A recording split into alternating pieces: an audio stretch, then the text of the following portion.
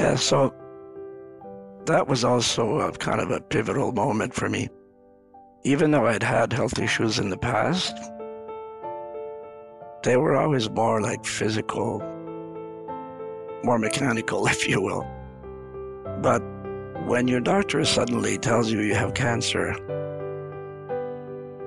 I don't know, I found it scary. My wife did too.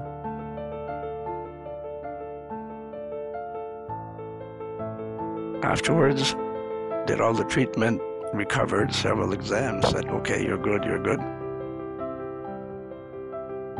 When the time came and the doctor said, you can go back to work now, because I was off work for several months. So I said, okay, that's good, but I'm not going to go back to work. And I'd given my boss a heads up.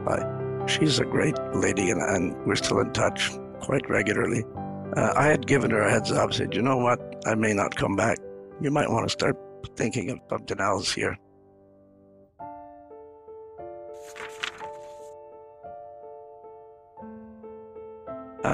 And there are people who have really great jobs, great paying jobs, and are miserable because they don't like it. I liked what I did before, and it's not that I didn't like it. Everybody knew I loved my job, and I loved my team, and I got tremendous cooperation from them.